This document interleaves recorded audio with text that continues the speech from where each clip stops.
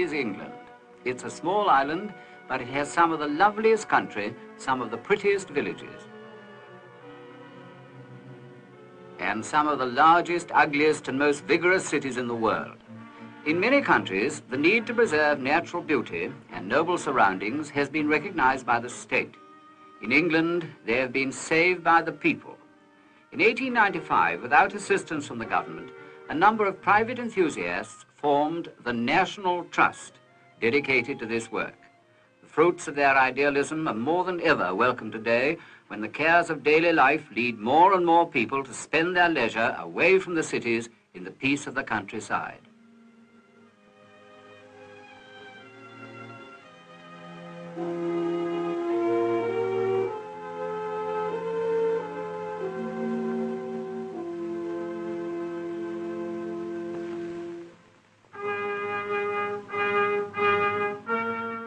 This great stone circle beneath mighty Helvellyn in the Lake District was set up in adoration of strange, forgotten gods.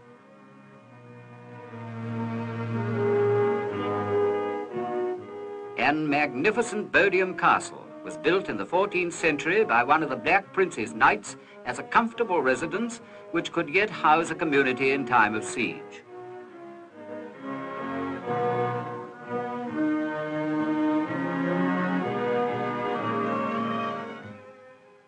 Little Moreton Hall, a famous example of Cheshire black and white architecture, is still lived in by the family who built it in the days of Queen Elizabeth.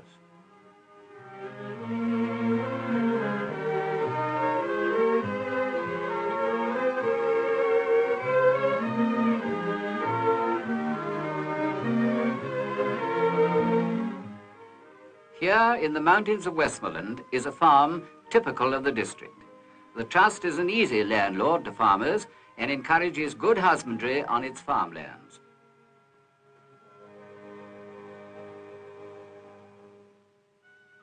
West Wycombe in the Chilterns is one of several villages owned and protected in their entirety by the Trust.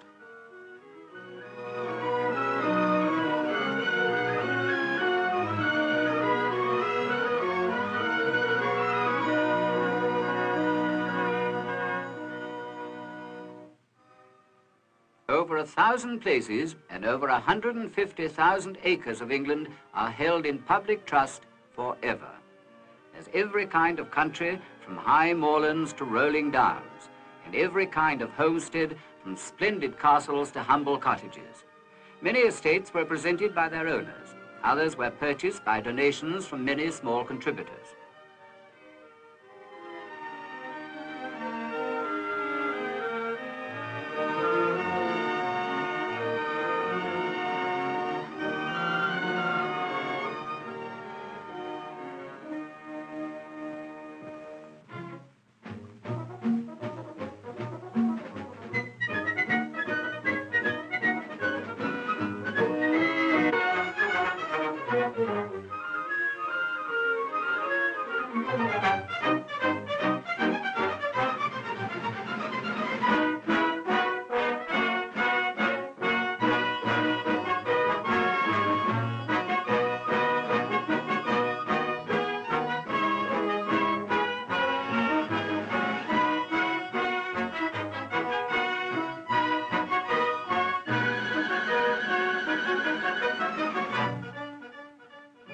To the children, the open country holds a magic promise of adventure.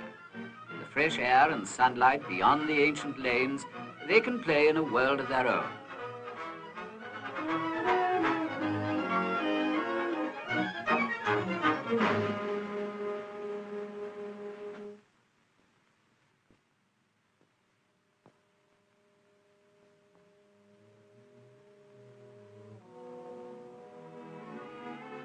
Dovedale, in the heart of England, lies near mining towns and centres of the cotton and pottery industries, whose people flock in their thousands every year to explore this lovely valley and its great pinnacles of limestone.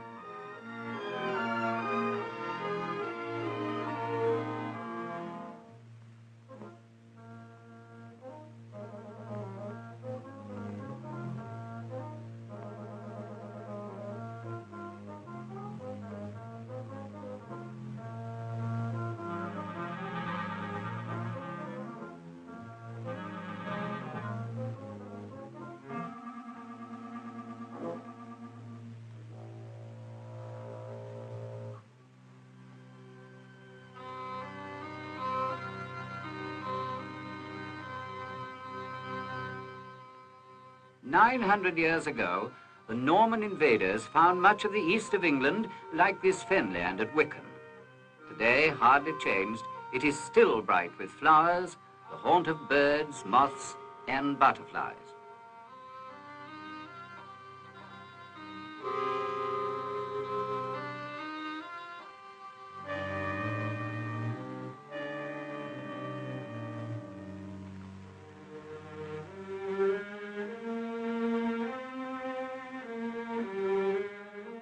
Here is England's lakeland, the countryside that Wordsworth loved. Small wonder that its islands and gleaming waters inspired some of the country's greatest national poetry.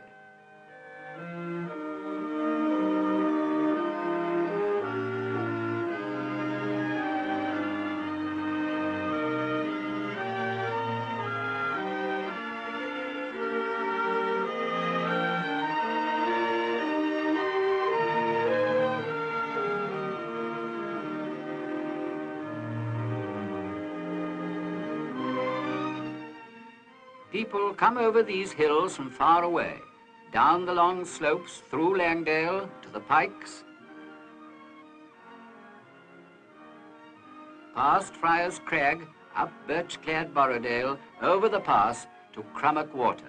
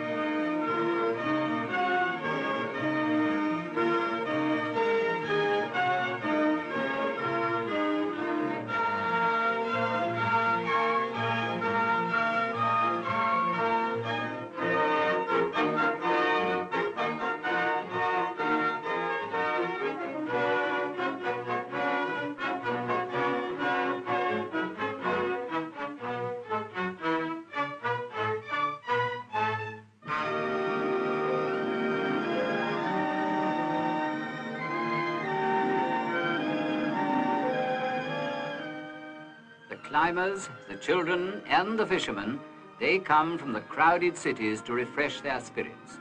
The land that welcomes them is administered by the Trust, but the people are its guardians. For the unspoiled beauty of this rich heritage of Britain, defended against every foe by the hearts and hands of their forebears, is still the responsibility of the people.